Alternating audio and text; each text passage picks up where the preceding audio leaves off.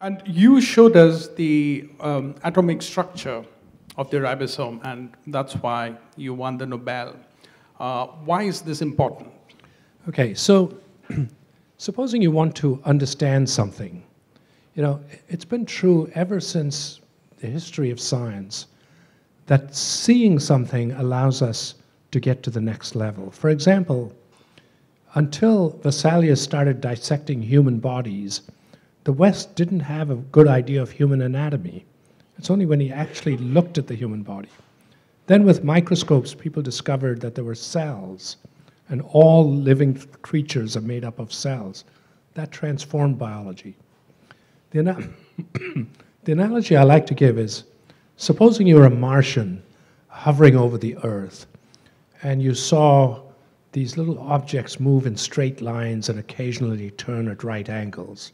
That's if you're in the US rather than in India, where it could go sort of in any direction.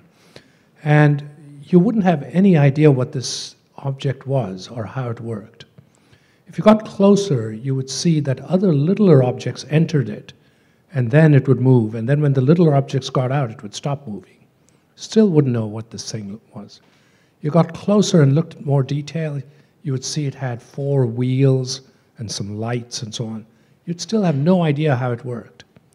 It's only when you open it up and see that there's an engine, it has pistons, the pistons drive the crankshaft, which connects to the wheels, and there's steering wheels that give direction and so on.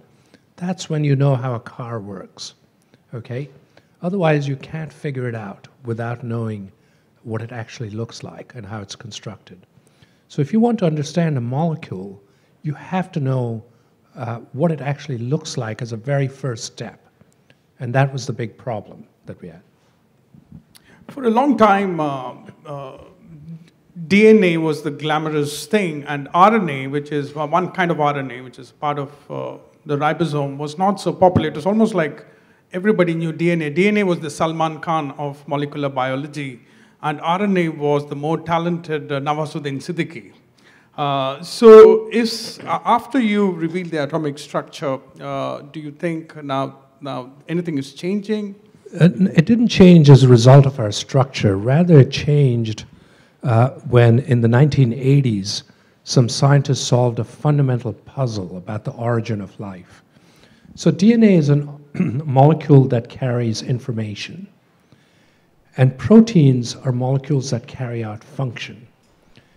And it was hard to imagine how life even got going if you needed 2 completely different types of molecules, and moreover, one of them was coded for by the other.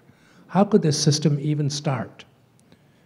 We're talking about how life might have evolved from chemicals. So in the 1980s, people found out that RNA, which was originally just thought to be a copy of DNA, just a temporary working copy, also existed in other forms, and in many other forms, it could actually carry out chemical reactions like proteins.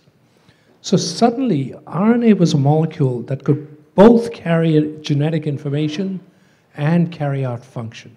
So in one molecule, you could carry out all of the, some of the major functions of life.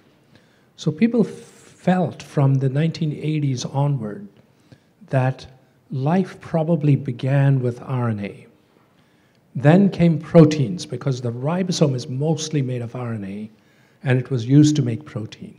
And it's only after the first proteins were made, eventually, that the system decided to encode it in the form of genes. So in some sense, DNA is the most junior of this trio, even though it's become big in the public's mind, and of course now it's the controlling molecule. So that's what gives it its importance. But it is the latecomer to life compared to the other 2.